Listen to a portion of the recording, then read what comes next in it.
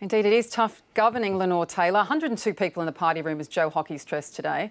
Now, this morning, I learned from two of them that Malcolm Turnbull had called them and put the case for why he would be the best leader of the party. Malcolm Turnbull says they're just conversations. Surely the point, though, is the content of the conversations.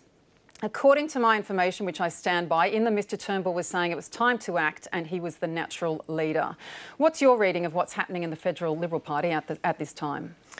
Well, on what you've been told, I haven't spoken to any backbenchers who have been canvassed by either Malcolm Turnbull or Julie Bishop. I mean, a lot of people are talking, but I haven't spoken to anybody who has been sort of courted for their vote like that. And if that was true, then it would take this all to a whole new level. But I can't confirm that it's true.